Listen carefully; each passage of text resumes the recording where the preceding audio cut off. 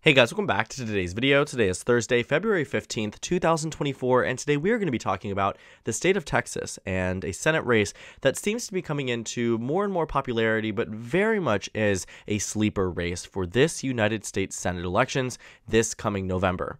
Now, the 2024 Senate races are ones where Democrats have been really worried about the expected outcome when it comes down to their partisan composition. Looking at where the Senate map currently has Democratic incumbents and Republican incumbents, Democrats are, quite frankly, being outpaced in a lot of these states, considering that many of them are Republican strongholds. States like West Virginia with the Democratic incumbent and Ohio and Montana have really come into this map and given Democrats a lot of worry for what might be the result in this election, and hasn't given much oxygen or energy really to the possibility that they could be playing offense in these Senate elections.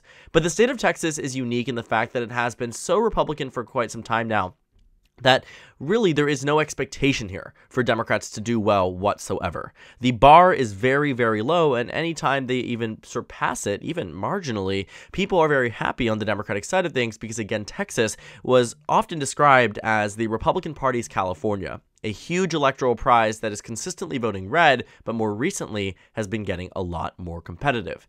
Even in the 2020 presidential election, we found that Democrats lost the Texas presidential race by a margin of 5.6%. That was coupled with a Senate race that just so happened to be a little bit better for Republicans, a 9.8% advantage for John Cornyn, who won back in 2014 by 27.2%. So significant reductions from previous election cycles, and ones that honestly should have worried Republicans. And it did, in fact, worry Republicans. In 2022, when they had to redistrict for the 2022 House elections, they drew a congressional map that would ensure a Republican advantage in terms of the House delegation for every single election following the redraw through the next 10 years. And it was something that really showed that they knew that there was a shift in the suburban electorate amongst minority voters, amongst white voters in the state, making this state, which more often than not was not super competitive, back into being a competitive battleground state. Like I was saying, Donald Trump winning across the state by 5.6%, I think it's a little bit off here on Real Clear Politics, was coupled with polls that had indicated the race was going to be a lot closer. Now, by Election Day, we pretty much knew that because Joe Biden was hovering around 46.5% in terms of the margin of polls here, was that Texas simply was still going to be a red state. I expected it to be closer than it actually was, but 5.8% is the narrowest that Texas has been in nearly 3 decades now. You know, the last time we really saw it this competitive was in a three-way race where Ross Perot was a major presidential contender. That hasn't happened in a very, very long period of time. Even in 2004, and granted, George W. Bush was the governor of the state of Texas when he ran in 2000, and of course, was the president when he won re-election in 2004, but regardless, it was a state that overwhelmingly voted for the GOP by over 25 points. And to see that reduced in just a span of, 20 years, less than 16 years, down to a 5.8% advantage, the trajectory here has been moving quite significantly in favor of the Republican Party.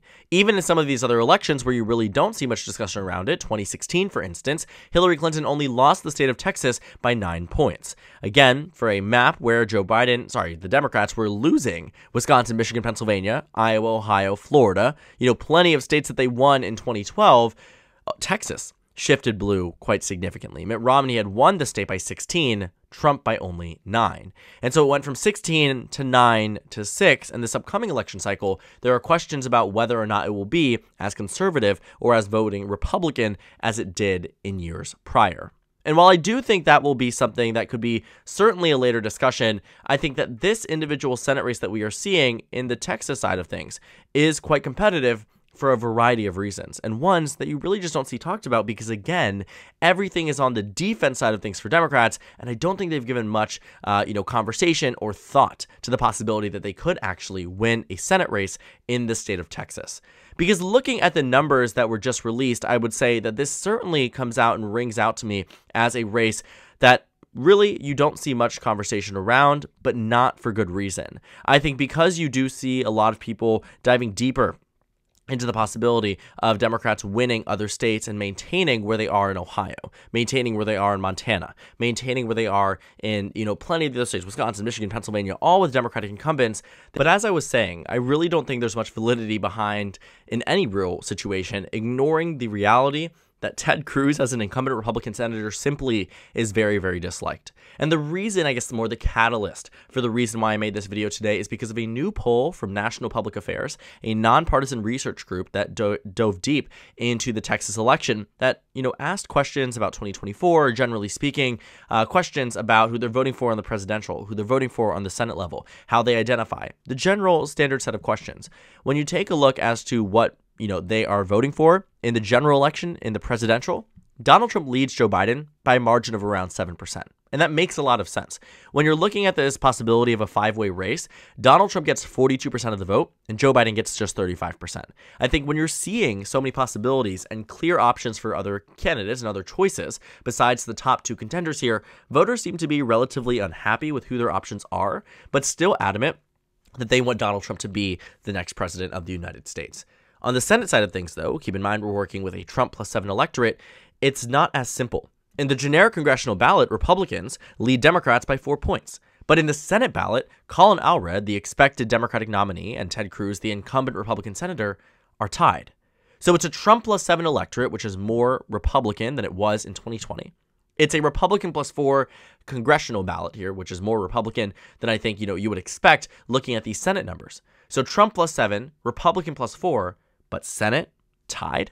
And the reason for that is because Ted Cruz is so exceptionally unpopular that it might actually build the perfect storm for a possibility of a very, very competitive Senate election.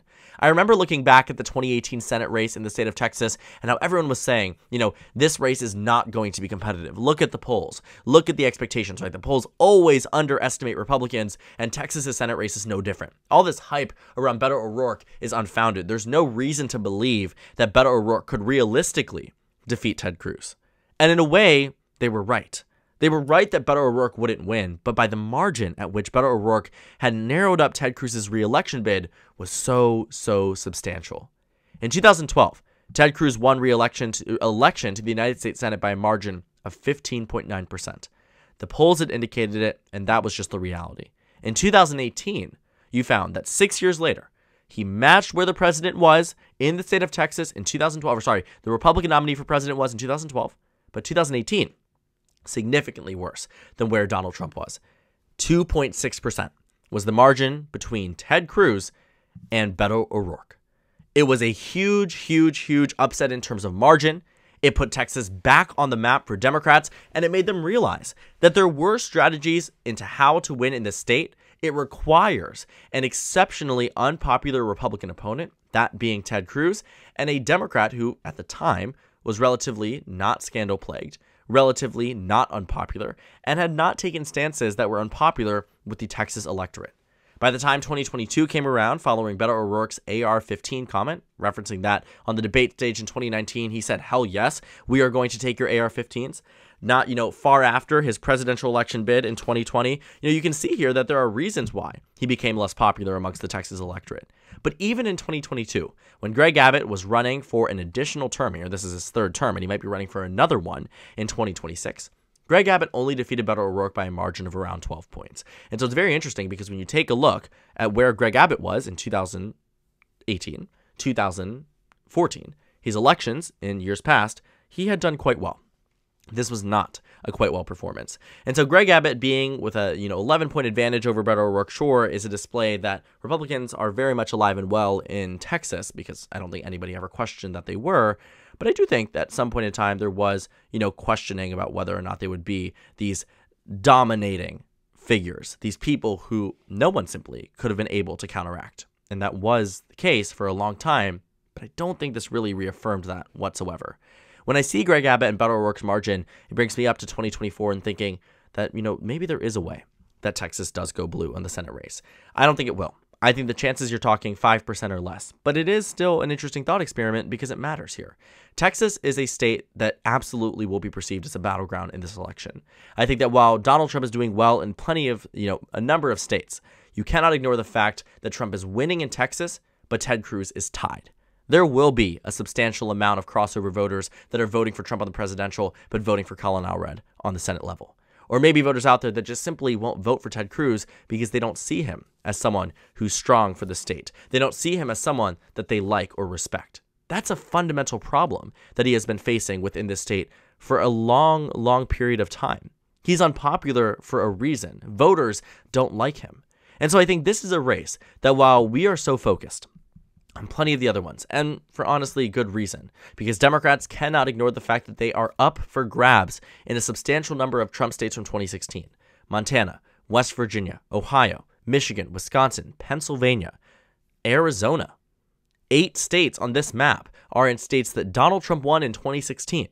Even states that he won in 2020, you have 3: West Virginia, Ohio, and Montana. And because the Senate majority is so slim, it's 51-49, and West Virginia is having a Democratic incumbent retiring, you are way more likely to see that the Senate map flip red than you were before that retirement, even before we had finished the 2022 midterms. And so looking at the state of Texas, it was never really on the radar for Democrats, but I think it should be. I think this is really going to be a race that, similar to 2018, does shock us in terms of the margin. I think Ted Cruz, by the way, is going to win this Senate race. But Colin Allred is certainly not somebody to be played with, because Colin Allred, as the nominee for Senate here on the Democratic side, if he is elected, has a very, very interesting backstory. He played for the Tennessee Titans. He is someone who went to school in the state of Texas. He actually ran for Congress in his first election in 2018, that huge ushering in of a blue wave. And you know what he did? It wasn't just that he got elected. He flipped a district blue. And so that was of interesting importance, because back in 2016, Pete Sessions in District 32 got 71% of the vote. 2 years later, it's flipping blue. And now Colin Allred is a very, very well-known name across the state of Texas and very well-known across the Democratic delegation. And so as we see Colin Allred now faced up against Ted Cruz, he is the one unique candidate who I think has a very, very interesting story and has the means to make this race more competitive.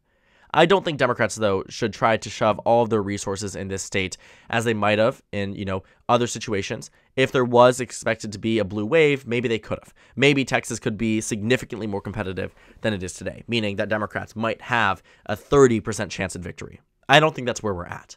But I think a sleeper race really can be defined by many, many different metrics, and I think in this individual case, it will be defined come November by the very narrow margin that you will see between Ted Cruz and Colin Allred altogether. Texas is a state that I think we often ignore because of its ruby red history, in which we are ignoring the very real reality that Texas is in fact a battleground state. So Texas and plenty of others, I think, are going to be states that we look at to see whether or not there is bleeding, leftover bleeding from the 2020 election and from this election in the suburban regions outside Houston, outside Austin, outside Dallas, that might have been Republican strongholds and that might have kept their districts intact, kept their districts red, that are no longer going to be the case. So when we get more data out of Texas, I'll be very interested to see what direction this state is going to go. Right now, the expert forecasts are saying that Texas is absolutely going red, but even some, like Race to the White House, give Colin Allred a 30% chance at victory. If I was a Democrat, I would take that in the state of Texas. And so I think that, as we start to get more takeaways from this state, we will either see the Biden campaign and the, DSCC, the Democratic Senate Senatorial Campaign Committee, looking at all of these races and analyzing where they need to focus their energy and focus their resources. I think Texas will certainly be on the lower end of the priority list. But if we do start to see more and more data, like the ones we are seeing now, with Republicans winning the generic ballot, Trump winning the electorate by 7, but the Senate race tied, I think there may be a reason for investment, and that might be me being naive and thinking that Texas should even be touched by Democrats. But I think there is a reason to invest in a state that later down the line could be crucial and pivotal to Democratic Party victories, and I think Texas is certainly moving in that direction. Election after election after election, Texas is getting bluer compared to their priors. Whether it's Greg Abbott's performance in the governor's race, Donald Trump's performance in the presidential race, Ted Cruz's performance on the Senate race, and practically everything else. Texas is a state that is not against cross-party voting. I mean, take a look at 2018 in the governor's race. Greg Abbott won by 7, and you found that Ted Cruz won by 3. A lot of people are willing to vote for Republicans elsewhere, but Democrats on the Senate level, especially against somebody like Ted Cruz. So certainly a race to keep your eye out for, to see if it's going to narrow up, see if it's going to get a lot more competitive, because chances are it probably will, just very, very much under the radar. So thank you guys so much for watching this video. Make sure to comment down suggestions below. Subscribe on the left if you haven't already, and check out the Instagram and Twitter. At the bottom left of the screen, there's also a Discord server for you to go ahead and join. On the screen, there's a video you can watch and then a playlist for my 2024 Senate election analysis videos. Again, thank you guys so much for watching, and I will see you all tomorrow.